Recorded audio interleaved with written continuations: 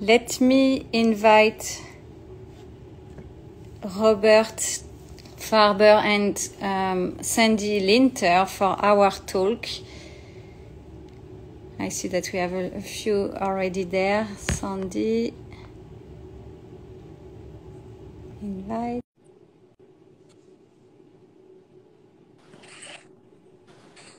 And then Robert, inviting.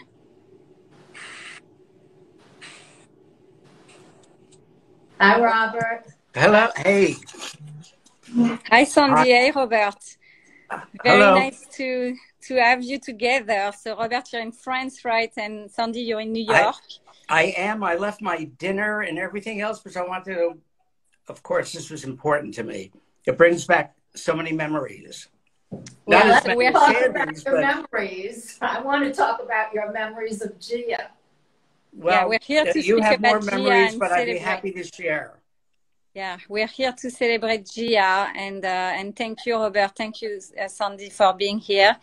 As you know, we are going to speak about a few of your images, Robert, that are, you know, we uncovered recently, which we thought would be amazing to speak about.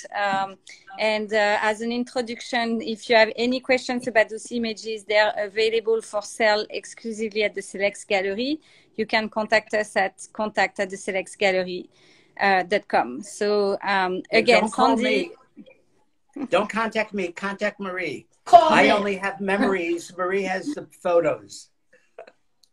So thank you so much for joining. So without further ado, obviously, Sandy, you are the expert and you've known Gia so well that we are very honored to have you on the call speaking with Robert.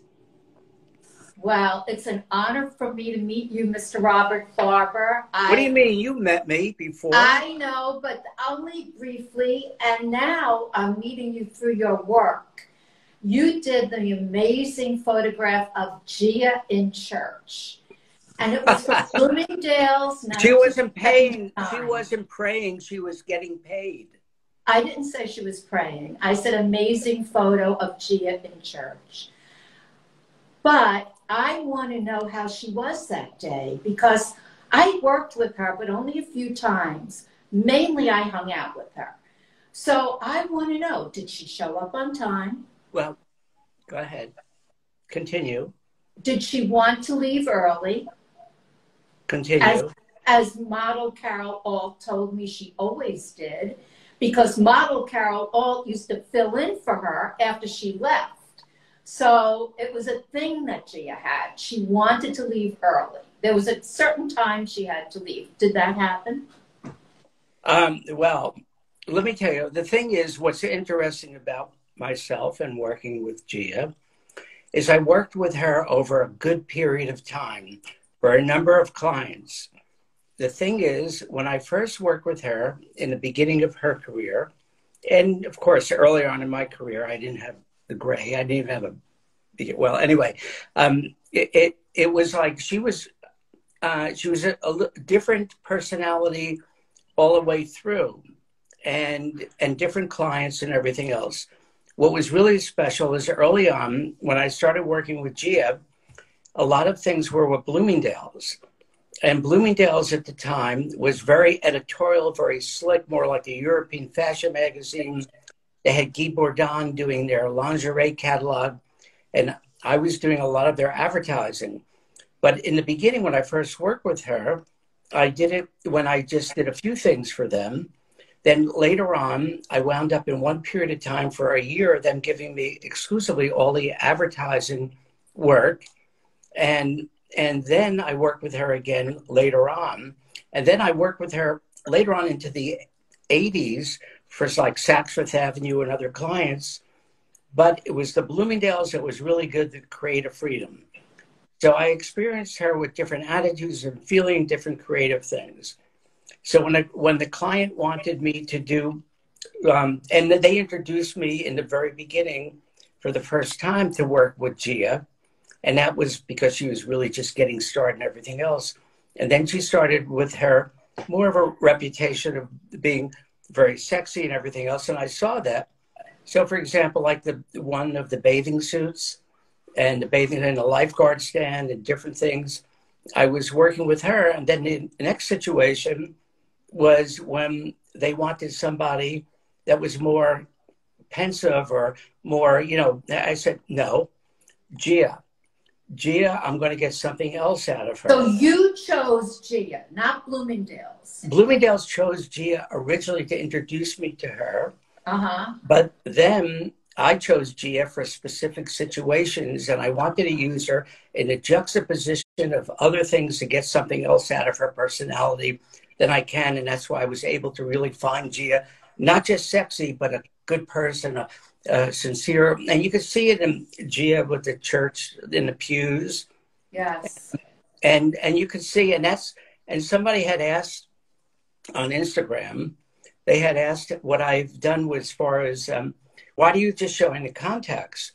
Well, because the contacts are unusual and are really, they're kind of I've had in the galleries, but I never had it where I could show her a whole complete mood and how she was to deal with and how she was to work with.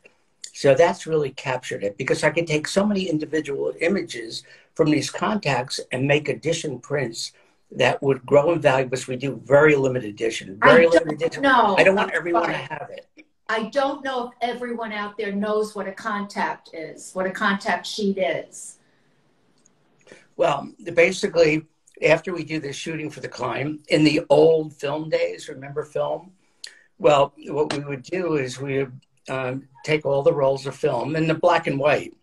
In the black and white, we take the negative strips and we put them on. They make a contact sheet so we could select from each individual roll of film which image the client might want to use. And that's why on some of these, I even left it so you can see my thinking as well as the choices, what I had to do, and you see them marked up. And that's what's kind of unique, because like on a wall, if you make that a large print with the grease pencil markings and the feeling, because everything in art, photography, and these other things is how the model was working with the photographer, what the photographer thought about. And by seeing a marked up contact print, you could really see what the photographer's selections were, because that's what they suggested to the client to use that. So that's why, you know, that, and that's what a contact is. So this is I love looking at your contact sheets because I knew Gia, and I love looking at each photo, and you can see how subtly she was moving and how you captured each shot that she was giving you. Another question, were you directing her, or was she just... No, well, the thing is, and that's like with any model, when you're working with a model, or it's like you meet someone on the street for the first time and you're just a stranger, forget about being a photographer, model, whatever, and you're kind of not relaxed, you don't have a rapport and everything else. But once you develop a rapport, you understand each other. You know, in life itself, the personality of knowing this is what you do, this is how you work, and, you know, and this is how you get along. So it really shows. It's like bare bones. It shows, you know, how we were working together, how we got along, how she expressed herself. I didn't tell her in some of these sheets, do this, do that, do that. She got into the mood, the feeling of it. And the rapport is natural. She felt relaxed and comfortable. And I did with her. And it was wonderful working with her like that. We're able to do, you know, we're able to just feel each other in that way. And then I'm sure when she left there, the person she had the feelings for was you. Well, I don't know. No, but getting back to the work.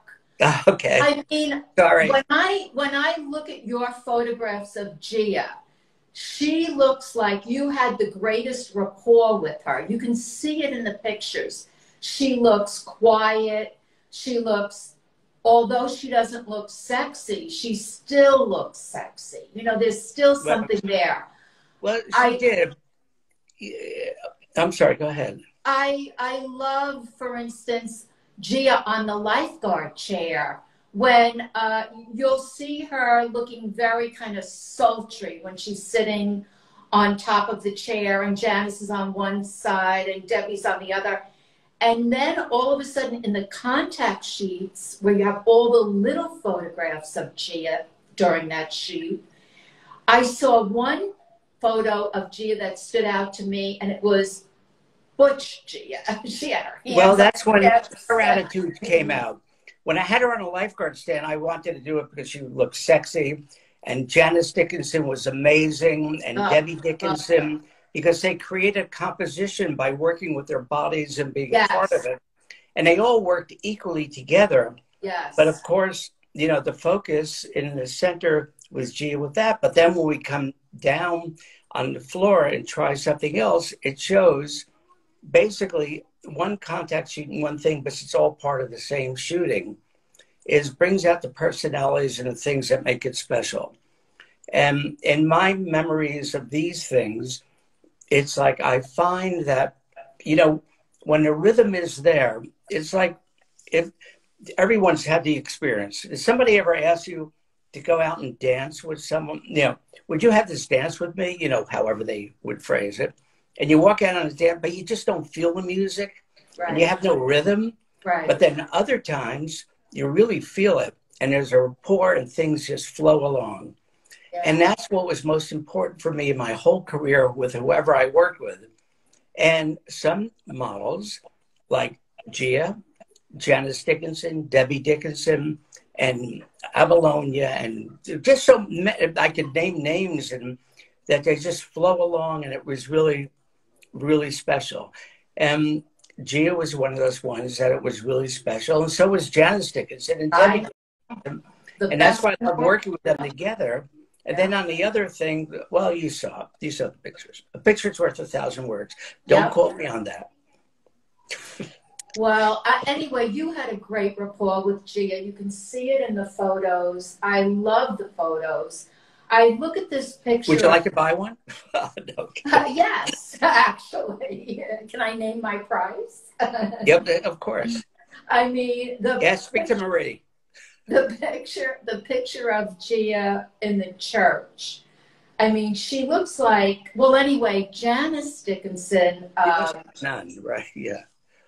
Go ahead. I'm sorry. Janice Dickinson gave a quote about Gia. She said, "Gia Carangi, a true light angel, not a dark angel as she has been depicted." And that's a quote in her book titled "No Lifeguard on Duty." And if Janice says it, you've got to know that there's it's true. Yeah. And Gia has been depicted as a dark angel or someone with a dark side. She had demons to fight. And I was wondering, did she bring that to work with her? I was wondering how she worked through that. In certain situations, at certain times, now I'm getting into the early 80s because, yes, because there were times when she was showing up late, or there was a certain kind of attitude in a different way that, you know, wasn't her, because I knew her well enough, because I had an expanse of years and situations. So I knew, and I had different situations that were. But I don't want to really talk about the negative parts of that, because it wasn't under her control then. And that's the sad thing, that people should know from that. And whatever she could do to help people going forward, or young people, or new models, because the situation with models, and it's always thought of it, because I've been doing this actually for 50 years now. And I'm sure, like you have also. And I've met these, I mean, I could name the biggest models that I've worked with, or the smallest model, whatever. They come from small cities and villages from all over the world. They're thrown into a fast-paced life, of whether it's in Paris or New York or wherever they might be. And they're not used to it. And the interesting thing is, because these girls, and some of the guys, in high school, because of their height and everything else, they led an inferiority complex, and the way they have been brought up, and, you know, they were feeling gawky. They were feeling not beautiful at that time. And then all of a sudden it changed, and they go into this, and they find themselves being bowed down to and spoiled and everything else. So the experience, and you, Robert, what I think is fascinating about your work in general and those images in particular is your capability to bring that grace that everybody has in themselves and bring them to pictures, right? You have this very painterly style. And I think that's what Sandy reacted to when she saw your images for the first time. She was excited to discover images that have never been released, and also being able to share with the group. And we have an amazing following going on. So thank you everyone for joining. But the possibility of showing another side of Gia, and I think you spoke about the connection you had together, that sense of rhythm that you could have together, and that's very powerful. So I want to thank both of you. Thank you so much for joining the talk today, the Instagram live. I think we could stay forever and listen to your stories. I've been spoken to and I want to hear more past. Sandy stories because thank you, Robert.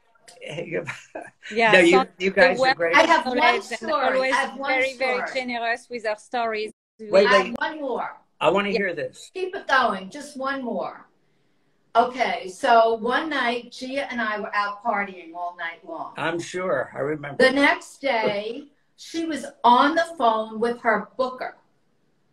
Remember, they had bookers. Agents had bookers. So yeah. I even remember the booker's name, Kathy. She was on the phone with Kathy. And I was shocked that she was up and on the phone, very businesslike. And she said to me, Sandy, should I go to work today? And I said, oh, no, if you feel like me, don't go to work today. Oh, you're the one. No. I didn't know that the booking she had that day was with Abaddon, and it was a TV commercial, and they replaced her with Rosie Vella. So those were the days, guys. Those were the days. No, I remember those days, and I remember that it was like 11:30. Where is she? Yeah. You know, but I'm not talking. Anyway. She was with you. It's a pleasure talking to you. It's your fault. So, yeah, so, you know, we had so many amazing comments. I'll share some of them with you after the call. But one that I thought was important to call out is that Vanessa was sharing. She said, historical moment. And I think that's what it is. You know, Sandy, you've been amazing at, you know, honoring Gia and making sure that her name is well remembered, and you always shared your stories and more content, and you've been such an amazing ambassador of Gia and her life. So thank you again for always. And by the way, can I say one last thing? And this might be a little self-serving, because I tried to show pictures, whether it's Gia or anyone else, on my Instagram. And my Instagram used to be Robert Farber. They closed me down 3 times and said they're removing you forever from Instagram. Fuck them. I cut out and so because I'm starting over, I don't have as many followers as I have. So if you could go, now it's at Robert Farber Photographer. I used to be Robert Farber. So if somebody would go support me on that, or Facebook, I appreciate it. That's all I have to say. I just need some friends. Will do. He needs followers. Follow Robert. We all do. And I need somebody to call Marie and say, you know, they like my pictures and they're interested in them. Thank you. Thank you so much. Thanks for everyone for joining. And thank you, Sandy. You're wonderful. All of the great comments. Thank you, both of you. Thank you, Sandy. Thank you, Robert. So, okay, you'll save this, Marie? Yes, I will. Okay, thank you. Bye. Bye.